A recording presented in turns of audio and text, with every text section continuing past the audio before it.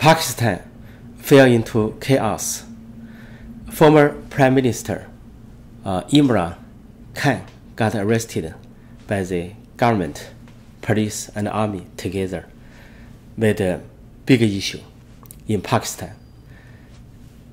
People rush into the streets to take protest, demonstration, and there are fires, conflict happening between the people and the army and the police. This is a new round of political crisis in Pakistan.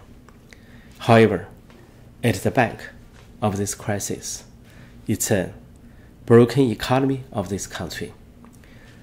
These 200 million Asia countries has a very tight economic relationship with China. China put out its so-called Belt and Road, or One Belt, One Road initiative to Pakistan. Many projects in Pakistan. However, Pakistan has never been get rich or flourished by One Belt, One Road from China.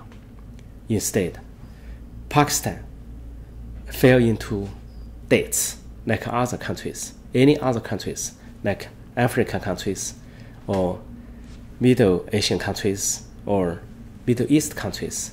Any countries has China's Belt and Road investment, like Sri Lanka.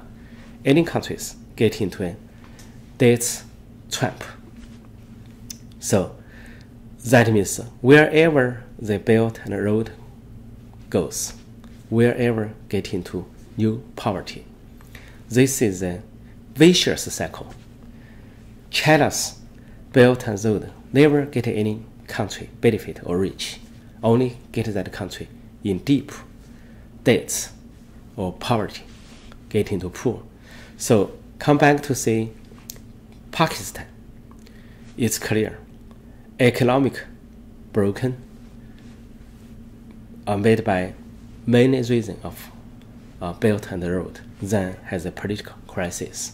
So there's a lot of clashes, and conflicts in this country. And Pakistan is also a neighbor country of China, and also one of the few allies of China at some extent. Though Pakistan also has a tie with the United States, and also has a close tie with Afghanistan, Taliban.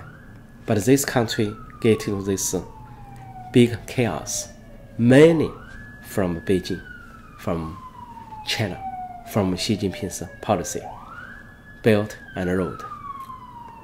Thank you for watching. I would like to see you next time. Please subscribe and like my channel. Thank you.